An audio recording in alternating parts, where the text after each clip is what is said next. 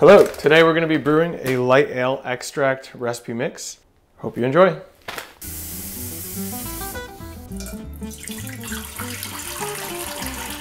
Okay, so now we filled our pot with 6 quarts of water and we're going to heat it to 155 degrees. Once it gets to that temperature, we're going to steep our grains for 20 minutes.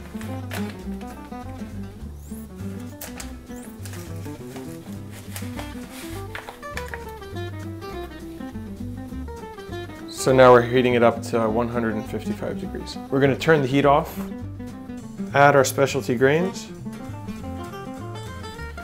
This should bring the temperature to our desired mash temp of 153.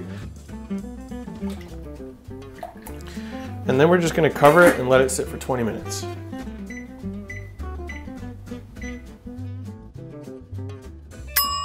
Okay, now the timer's gone off for 20 minutes. We're done steeping.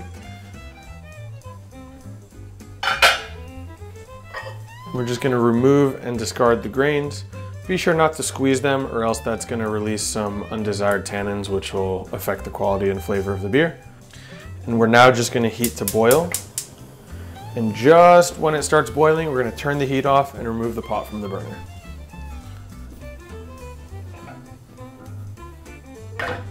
Take our malt extract, open it up, and we're going to really slowly pour it into the water. The key here is to make sure that it doesn't clump or stick to the bottom because that can result in the malt extract scorching when we put it back for boiling. So just very slowly pour it in and stir. Okay, so now that the malt extract is nicely blended with the water, this is actually now called wort and it is the basis for the beer. We're going to move it back to the burner and bring it to a boil on high heat. And once it starts boiling, we can start adding the hops.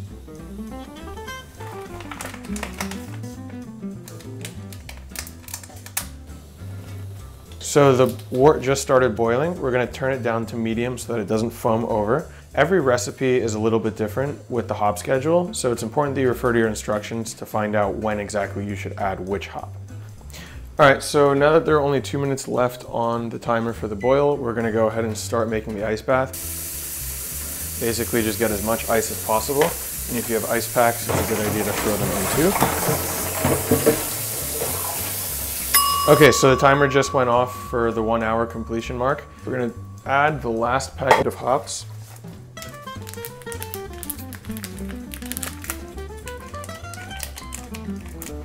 We're just gonna turn off the heat, move the pot over,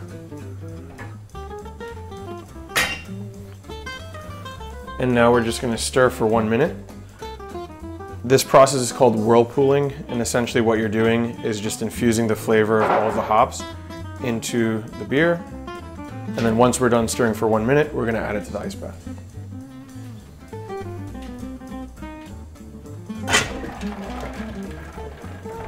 Now that the beer is in the water, we're going to use the same spoon we used for the boil, the reason being that it's sanitized from the boil.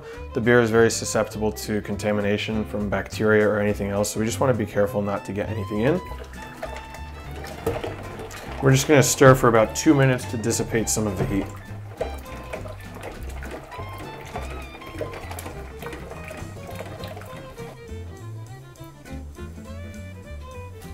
So now that we've stirred for 2 minutes, we're going to put a lid onto the pot so that nothing gets into it.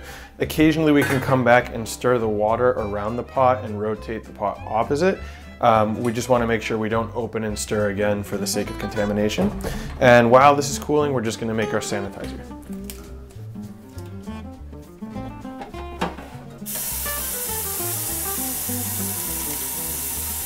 What we need in this next step is going to be our funnel, a strainer if you have it that's a little finer than the one we used for the sparge, rubber stopper, tubing, and the gallon.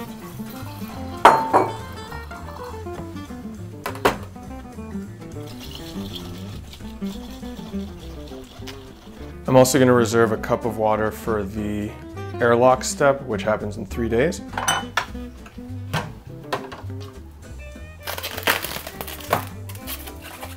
So while the beer is cooling, we should check it periodically to make sure that it's getting close to our 75-degree target temperature. You want to make sure that you sanitize the thermometer by putting it into the sanitizer for 1 minute in between each temperature reading. And then after a minute of sanitizing, we're going to stick it in and just see where the beer is. Again, the target temperature is 75 degrees. We're going to take it out of the water and transfer it into the fermenter.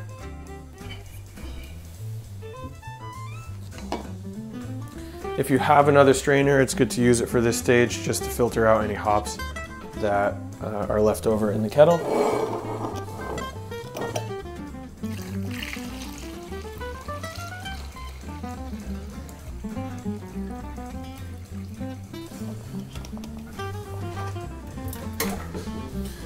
So we really want to fill to the 1 gallon mark. There's a little line here that reads 1 gallon. You want to be just above it. If you fall a little short, it's okay to take tap water and fill it up to that line. You just want to make sure that the spout doesn't touch the tip of this fermenter because you can get bacteria in it that way. The next thing we're going to do is just take the beer yeast, pour it in. We're going to take the sanitized rubber stopper, place it in. We're going to take our hands, dip it in the sanitizer just to make sure that if any bacteria is on it, it won't get into the beer. We're just going to lift the fermenter, firmly hold it and shake it. The objective here is to aerate the wort and break up the yeast particles.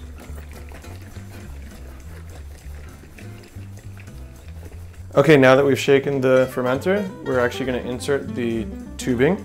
The easiest way to do it is to remove the rubber fermenter stopper and just slide the tube in. And then we're just going to firmly put it into place to make sure there's a seal. And now we'll get another cup, fill it with sanitizer, and then we're going to insert the other end of the tube into the sanitizer.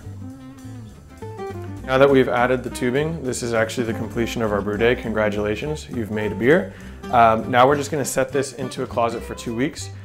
In 3 days, we're going to check back in and just replace this tubing with a blow-off valve. But otherwise, we are all done. Congratulations on making your first beer or on making your second or third or whatever.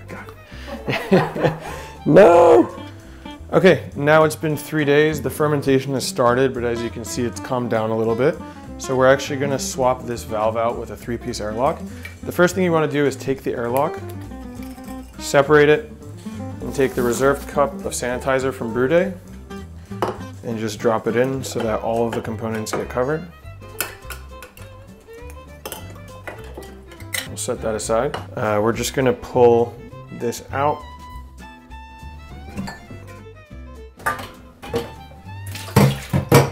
We're going to fill the airlock to the fill line. And then we're going to add the other 2 pieces back to reassemble. Place it in.